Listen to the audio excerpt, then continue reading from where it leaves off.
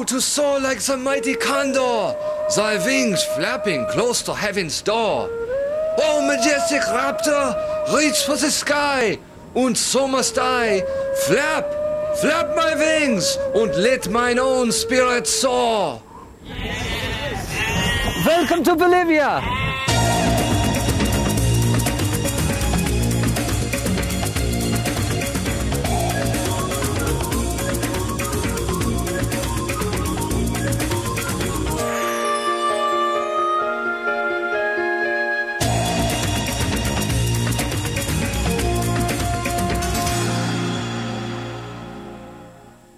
The central Andean regions of Bolivia and Peru are rich in cultural treasures, dizzying alpine landscapes, and relics of ancient civilizations.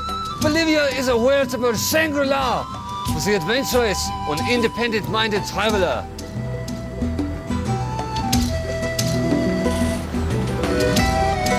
Highlights of my journey would include a visit to Lake Titicaca, where I'd search for a lost underwater city, the Incan Festival of the Sun in Cusco, and a life-affirming stroll through the ruins of Machu Picchu. I started my trip in La Paz, the vibrant capital city of 1.5 million people. Perched at 14,000 feet, a common complaint here is altitude sickness, or soroche. Symptoms include shortness of breath, loss of appetite, crushing headaches, irritability. You spelled mozzarella wrong.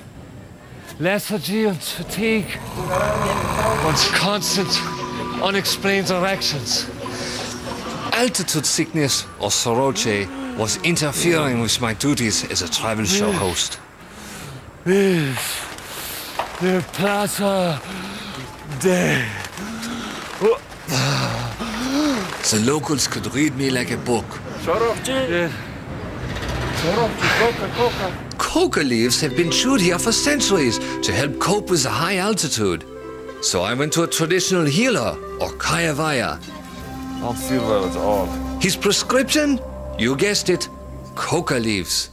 Chewing coca leaves is safe, legal, and delicious. It's got a good taste. My altitude sickness was cured, but I developed a delightful case of bargain hunter's fever. Bolivia's economic crisis makes it one of the cheapest places on earth. You would not believe the price I'm getting on this.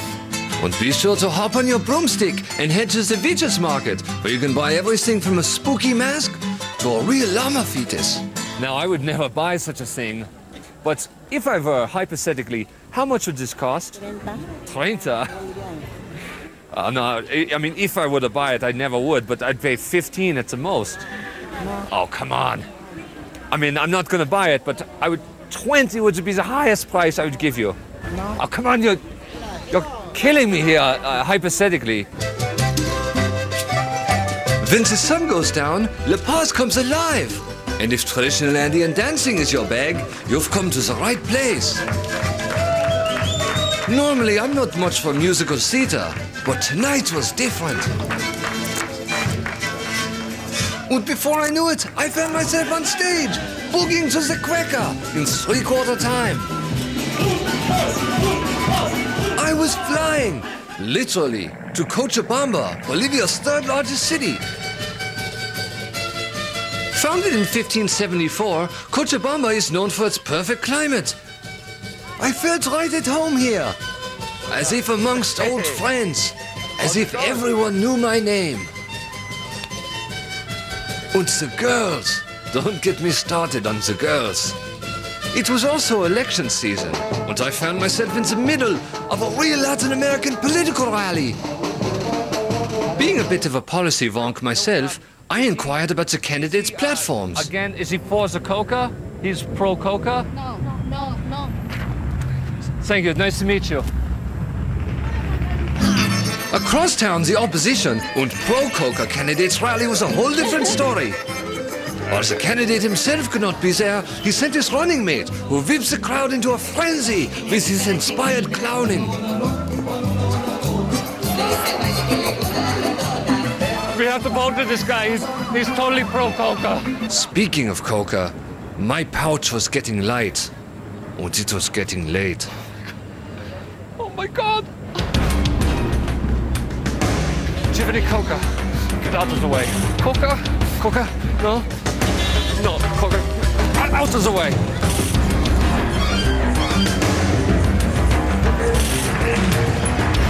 Where are you?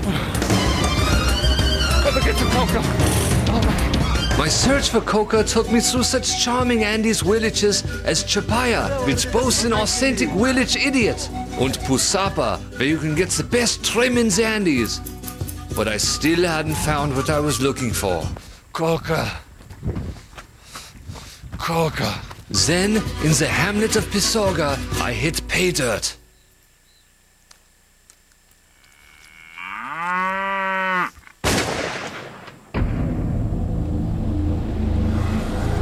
Don't go away, Wanderlust will be right back.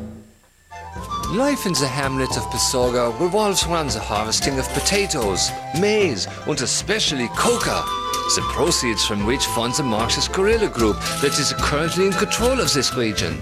Where are we going? What did I do?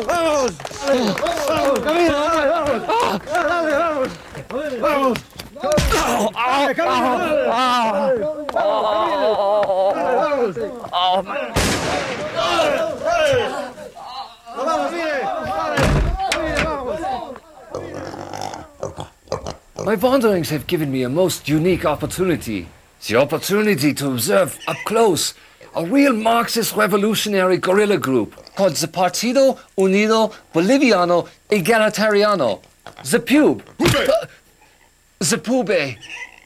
The PUBE's mysterious leader, Comandante Claudio, decided it would benefit all parties if I continued my travel show. So I dropped in on local chef Doña Filiberta to learn about Bolivian cookery. You can be sure that the flavors imparted to its age-old earthy goodness and traditional Bolivian values. The very values that the decadent fat cats of the current government are seeking to destroy. But they won't succeed due to the heroic vision of the PUB. PUBE! Of the PUBE. I'm not going to candy coat this anymore. I'm being held captive like a chained pig by a group of common thugs. And what the hell did I do to deserve this? I recycle, I pay my taxes, I volunteer. Zip it! I can't, so I look at my hand. Okay.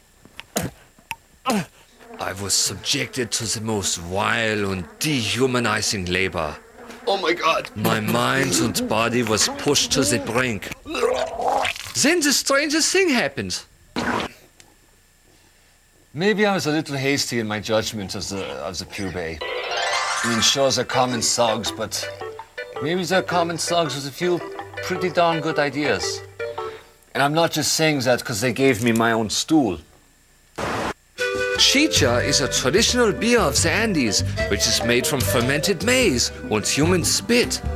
It also makes an excellent social lubricant. It only took a few bowls to get Comrade Gregorio going. Oh, please. That is the most bourgeois thing I've heard all week. You know? God, Comrade Maria is gorgeous. Those eyes, those lips. Well, that's all I can see. But she's definitely the hottest babe in the PUB. Dear mother and father, your bourgeois value system will soon be washed away in a river of blood. Love, Gerhard. P.S. The mysterious leader, Don Claudio, whom I still haven't met, has tapped me to direct the PUBE training video.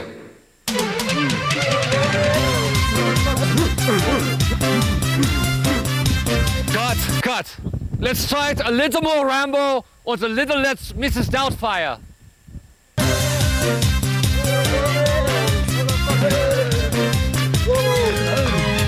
Cut. Take 23. Get back. Back. Otra vez? You're killing me. Sí, otra vez. Yeah, really nailed it. Don't throw them at me. Not at me. Cut! What part of presuppose the potato is a real grenade did you not understand? Back to your places.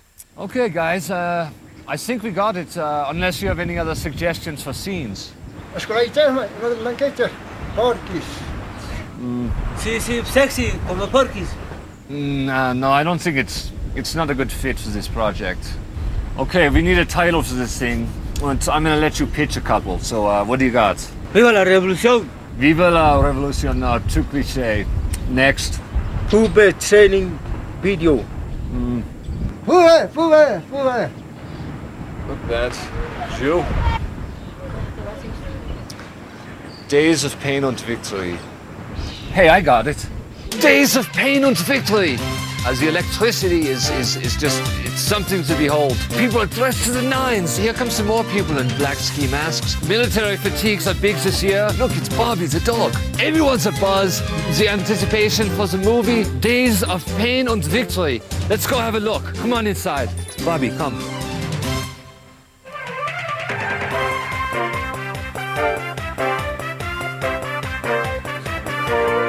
When Wanderlust returns, I get to meet Commandante Claudio, the mysterious leader of the Pube.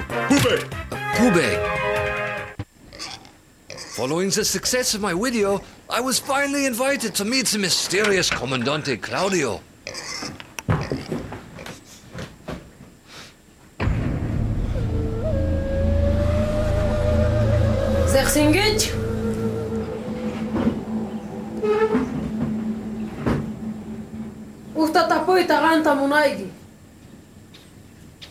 Who? Scooby-Doo. Yes.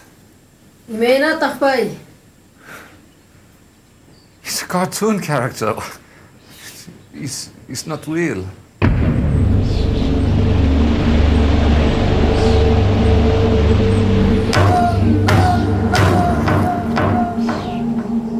I was out as a Pube. Frankly, I think Don Claudio felt threatened by my strong personality. Also, my parents refused to pay the ransom. Ow! My ankle! Ow! Now, like a condor chick emerging from its shell, I was free and had but one thought on my mind. Coca. But I had a travel show to do, so I made my way to Copacabana. Copacabana is a charming village nestled in the shores of Lake Titicaca. It boasts a stunning Moorish cathedral dating from the 16th century. It is rich in history, both religious and military. I don't know, I love this place. It's nice. It is also known for its traditional healers, or caravayas, who sit atop the 4,000-meter Cerro Calvario. And let's not be naive, I needed to get this coca monkey off my back. Hola. In order to cure my insatiable hunger for coca, the caravaya used many time-honored techniques, including ringing a bell, putting things on my head, and squirting beer.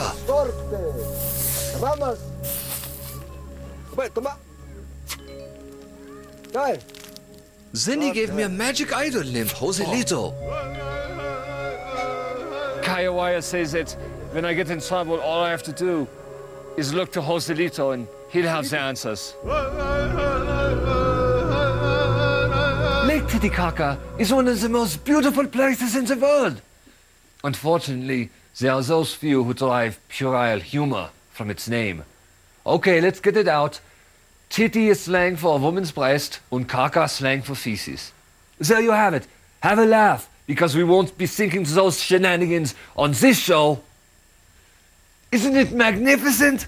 The Inca believes that Lake Titicaca was the birthplace of the sun, and legend has it there's a lost Incan city that lies below the surface.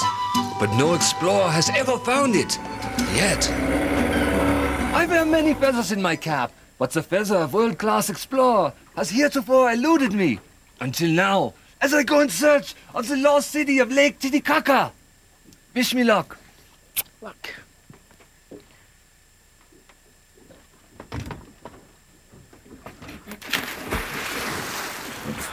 Oh, shit! Oh, it's fucking cold! Oh, I'm freezing! The towels! Did you find the city? Yeah, it's on something. No one told me how cold. And how was it? Yeah, I'm not freezing my ass off. What about the city? Yeah, it's Tell great. Tell me something, I please. saw everything. It's great. Did you really see it? It's none of your f***ing business. Give me a blanket. I made my way to the high plains town of Pukarani, where folks are passionate about two things: drying potatoes in the sun and football. And I share their passion for football.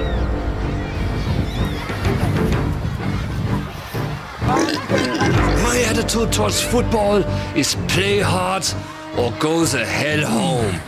Hey. Time for a real game.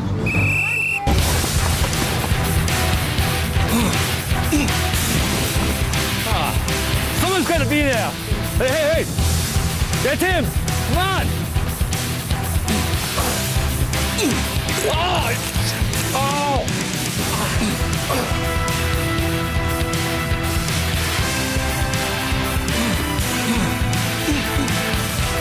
Mine. Yeah! In your face! With the score tied, this game came down to a single penalty kick.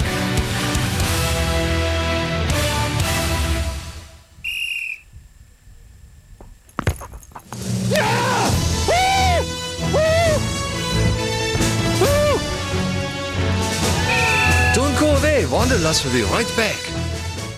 Founded in the 12th century, beautiful Cusco, Peru is South America's oldest inhabited city and was the thriving capital of the Inca Empire. Incan artisans created masterworks of gold, yet the leaders ruled with an iron fist. The Incan system of justice was swift and severe. Crimes as simple as stealing and adultery were punished with public stoning. Like this. Ow! Ow! Ah! Ow! Ow! Ow! Ow! I was in Cusco for the biggest day of the year, Inti Raymi, the Incan festival of the sun. This is a part of the ritual where the young maidens bring out the baked potatoes. Crowds from all over the world line the streets to watch the day-long procession. Sit down! Get down! Down! Then the revelers make their way up the hill, where they assemble before the main event. You never know who you're gonna bump into here. Steven Spielberg made it down here, so you know it's going to be a special event. This is a world event. We're just glad to be here. What is your favorite travel show? Then came the climactic pageant itself. This grand spectacle traces the ascendancy of the first Inca, Manco Capac. These folks are reenacting the battle of the Incas led by Viracocha against the expansionist Chanca tribe. Then the Inca king, known as the Inca, takes the stage. A llama is then brought out, and shockingly, is sacrificed. His disemboweled entrails are held to the sun to predict the events of the coming year.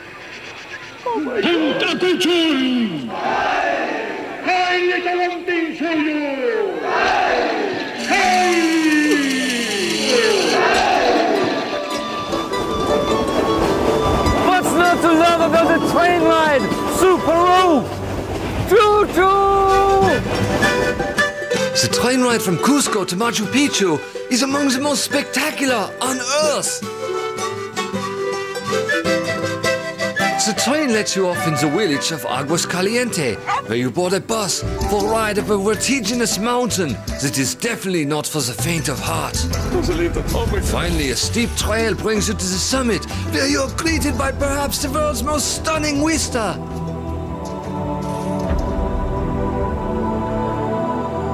There's no word in English or German to describe this view, but in Spanish it's called impresivo.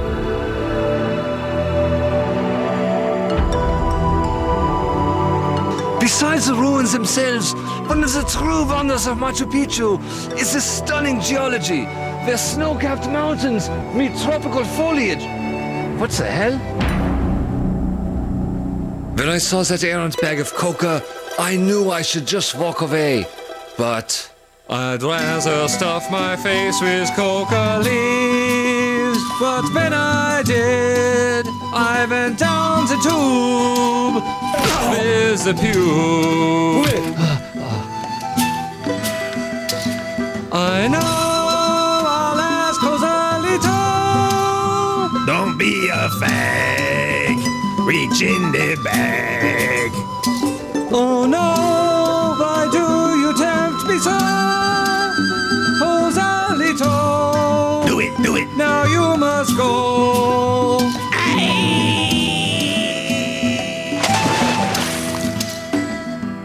On Machu Picchu through the leaves of May. It's a new day.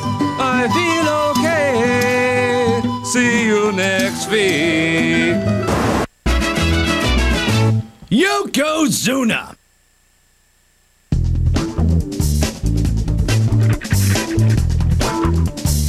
On an all-new South Park. What did you do to him? We just asked him to join our dance troupe. We heard he was state tap champion. I'm sorry, kids. It's just that Butters hasn't danced since the tragedy. It's an all-new episode of South Park, tonight at 10 on Comedy Central. Everyone's got questions about Chappelle's show. Dear Dave, why aren't you canceled? The answer is quite simple. They ran out of episodes of Reno 911. So I'm back, bitch. Chappelle Show. New episode tonight at 10:30.